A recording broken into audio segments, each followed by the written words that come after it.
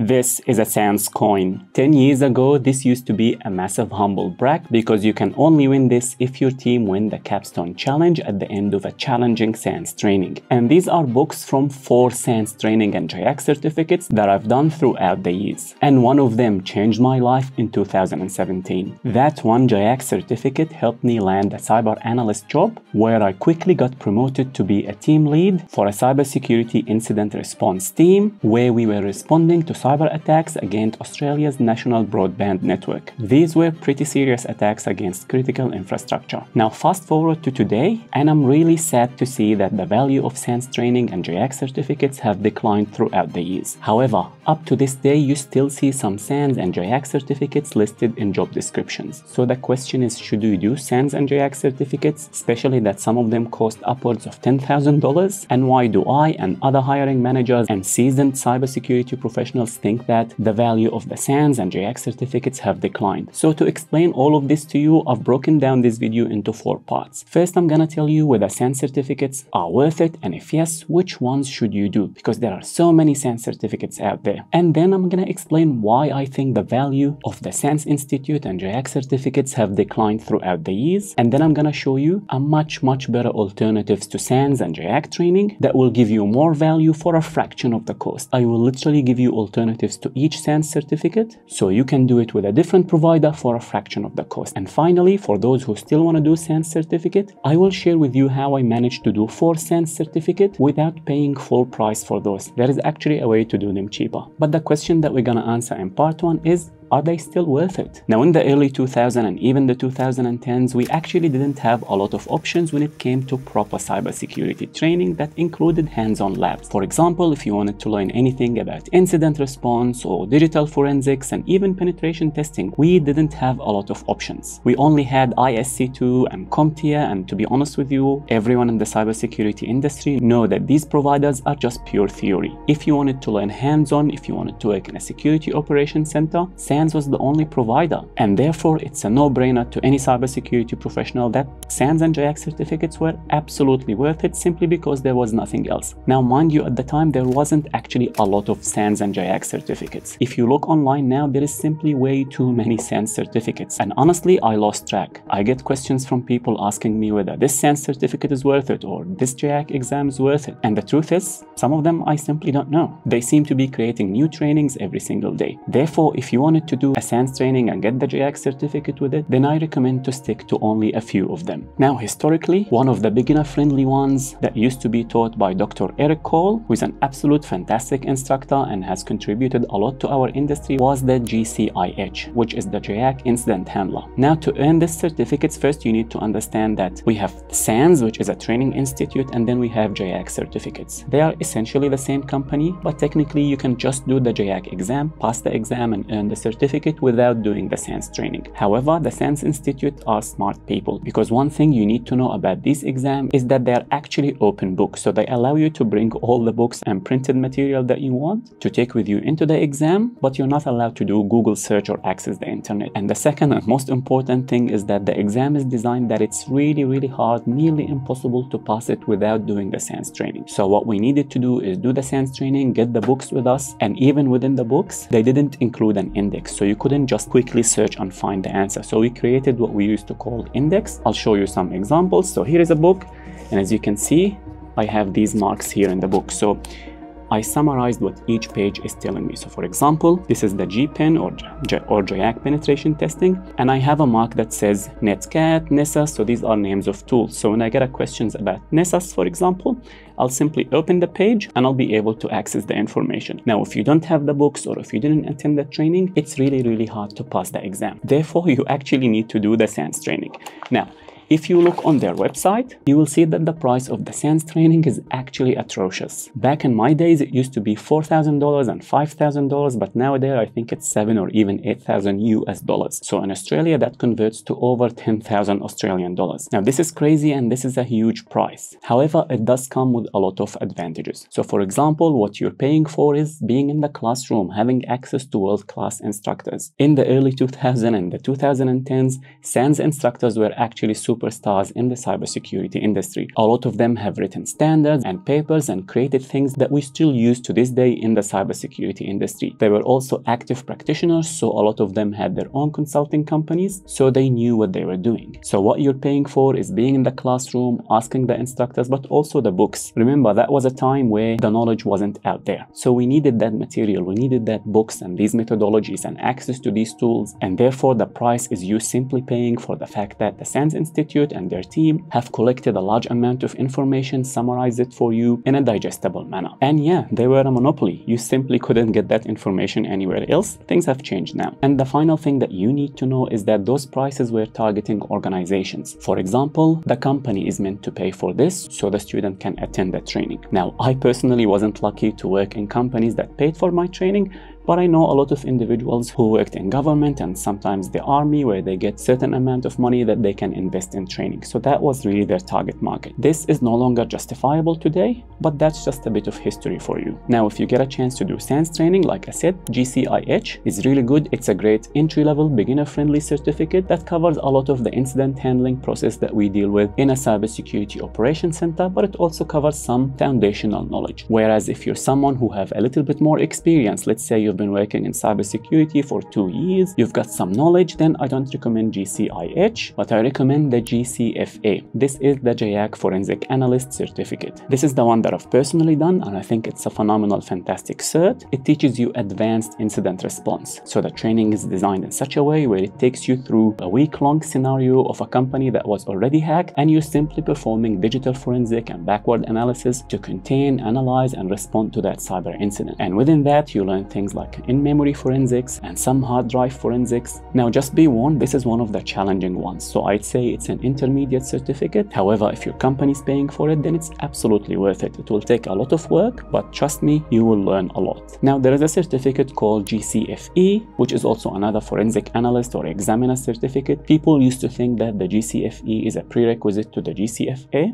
However, I didn't do the GCFE. I don't believe it's a prerequisite. You can safely do the GCFA without having done the GCFE. The GCFE focuses more on hard drive forensics. So if you're someone who works in forensics and it's part of your day-to-day job, then it could be worth it for you. However, it's not one that I recommend if you're not in that world. Now, the third GIAC certificate that I recommend is for individuals who are already penetration testers. There are some advanced level penetration testing certificates. Now, the one that I did was GPIN, which is an entry-level penetration testing certificate, and I only did it because I got a chance to do it for a small price, which I'll show you how to do at the end of this video. But I didn't find that training to be particularly useful because I've done the eJPT. So the knowledge from the eJPT was far superior to the GPIN knowledge. So for me, it was a walk in the park. I didn't learn a lot. However, if you're someone who's an experienced penetration tester, then I recommend you do the GPXN. And also there are other specialized penetration testing topics. For example, there is a penetration testing cert for Android and iOS. SANS have a certificate for everything. So if you're someone who is already working as a penetration tester and somehow your work is paying for pen testing certificates, then pick one of those specialized ones or the advanced ones. Don't do the GPEN. I don't think it's worth it. Now, in all honesty, those are the only SANS certificates that I recommend that you do if your work is paying for it. Now, having said that, all SANS training is of high quality. So please understand, I'm not telling you the other trainings are not good. I'm just telling you those are the ones that will give you the most bang for your buck, assuming you're not the one paying for it. Which brings me to part 2 of this video. Why is the SANS and GIAC training declining even though the quality is still high? Now, if I'm completely honest, this actually makes me a little bit sad because I've been in this industry for so long and I know the value and contribution that the SANS Institute and the SANS instructor have made to this industry. I simply wouldn't be in my position if it wasn't for the SANS training and the SANS instructors. And some of my best friends are still SANS instructors. However, the fact remains, the value of SANS and GIAC is declining for a number of reasons. The first one is a lot of the superstar instructors and the innovative who were innovative and contribute to the industry have simply left the SANS Institute. They moved on, they're doing different things now, and yeah, a lot of them had some things to say about SANS internally. That simply doesn't concern me. As a student and as someone who wants to learn cybersecurity and work in the cybersecurity industry, all I know is these instructors have left. Now, the new instructors are still good, but sorry, it's not the same. things have changed. And the second reason is, as I said in the beginning of this video, there are simply so many SANS training courses out there. The last SANS training course that I did was GSTRT, which is about leadership. And if I'm completely honest with you, I don't think it was good. The instructor was great, the material was okay, but it wasn't worth the money. Even though I only paid $1,500 for it, I thought it wasn't worth it. None of the information was new, all of it was out there. And I'm telling you, when it comes to cybersecurity, those management training courses aren't worth it. But that's not only it. As I said, there is a SANS training course for everything. For example, there are endless cloud security SANS training courses, and I honestly don't think they are worth it, because you can and should learn that information from the vendors themselves. So do something like AWS security or Microsoft Azure security engineer. Those are a lot better than the ones that you will do in SANS. Now, someone might disagree with me, and that's perfectly fine. I know that the SANS training in cloud is still good, but honestly, it's not worth $10,000.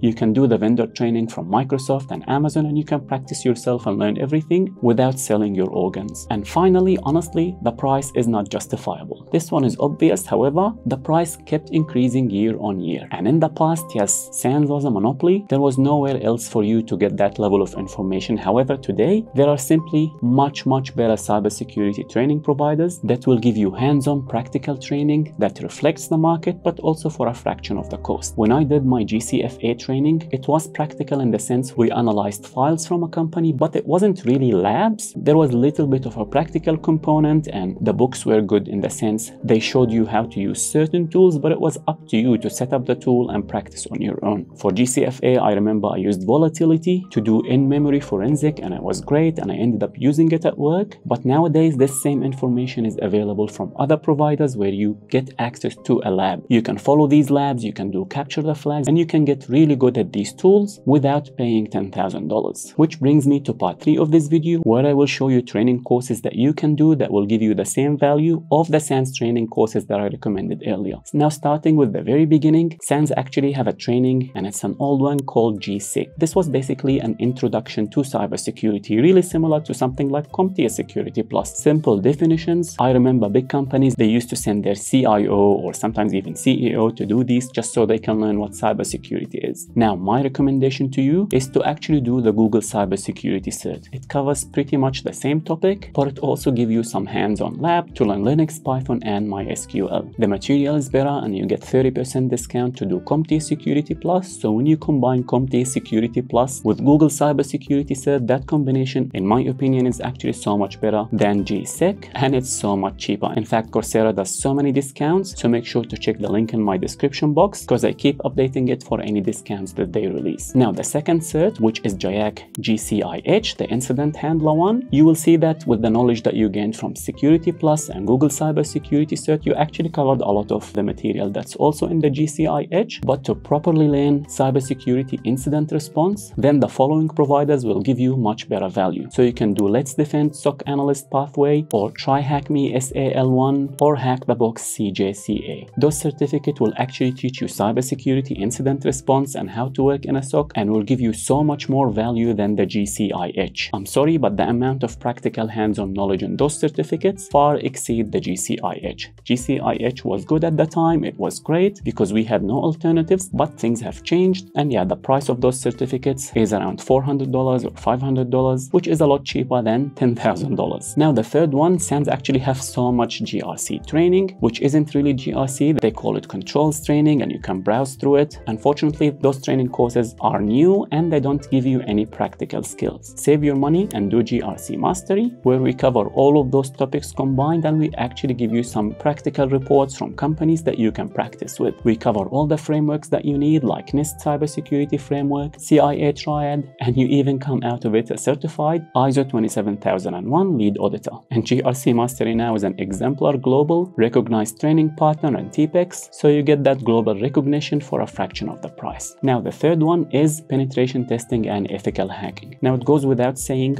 offensive security or SCP is still the gold standard for penetration testing. However, for the more beginner ones like GPen, for example, I recommend you do INE eJPT. As I said earlier, eJPT is so far superior to the GPen. You will get practical hands-on and you will actually learn a lot. Another good alternative for a beginner level penetration testing certificate is TryHackMe P1. It's practical, it's hands-on, and it's a fraction of the price of SANS GPen. Now for the more advanced certificates from SANS, the penetration testing one, then from INE you can do eCPPT, or from HackTheBox you can do CPTS, and of course you have offensive security, OSCP. Combine those and you will get much better value than SANS certificates, and again at a fraction of the price. Now when it comes to my favorite certificates from SANS, as I said, it's the GCFA, which is the Forensic Analyst, and even the GCFE, which is the Forensic Examiner. These ones I would personally replace with Cyber Defender's CCD. I have actually done both, and I can tell you Cyber Defender's CCD is much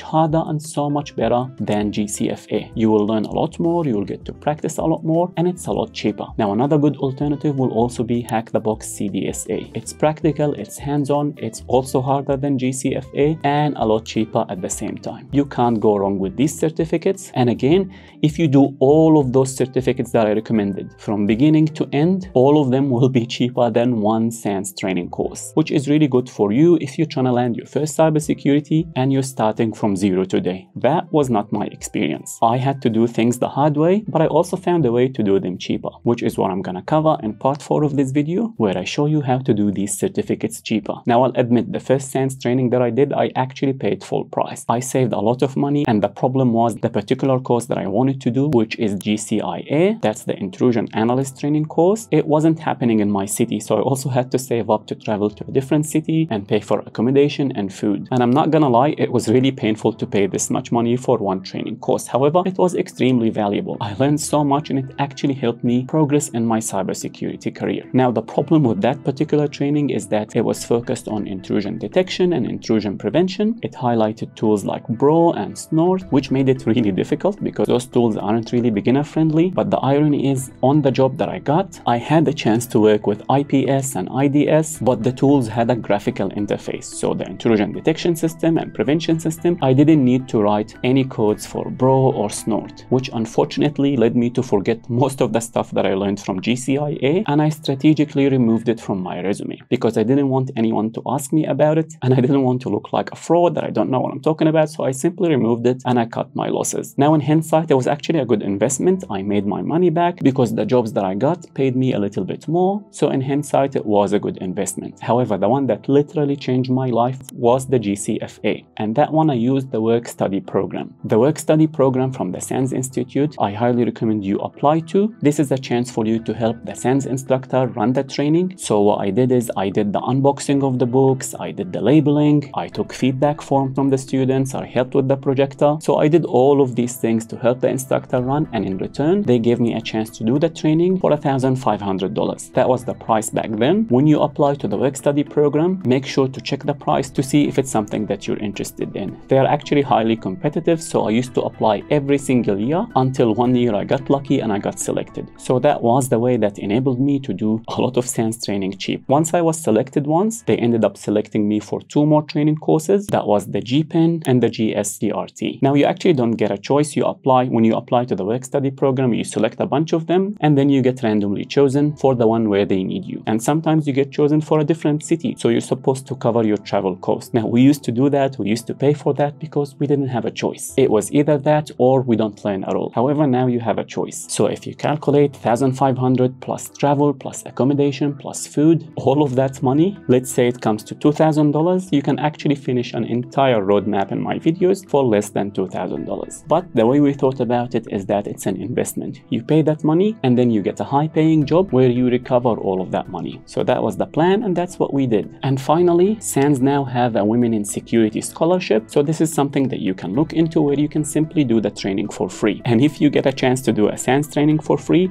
please take that opportunity. You will learn a lot. There is value in being in a classroom and learning from a good instructor and meeting people in the industry. Now, when you do training courses and certifications, there is a high chance that you will run into a big problem that a lot of people who are trying to land their first cybersecurity run into. In fact, we had 3 people in my Discord server post at the same time with the exact same problem. They've done training courses and then they applied to jobs, but they got rejected. So they thought the problem was their resume. So they posted asking for a resume review, and I gave them all the exact same answer. They actually made classic mistakes that everyone who's trying to break into cybersecurity make. Now, to answer them, I actually summarized all those problems into this video. It's really important that you check it out because there is a high chance that you will make that same mistake. So make sure you watch it till the end so that all your hard work pays off and you end up landing your first cybersecurity job. Check it out and I'll see you there.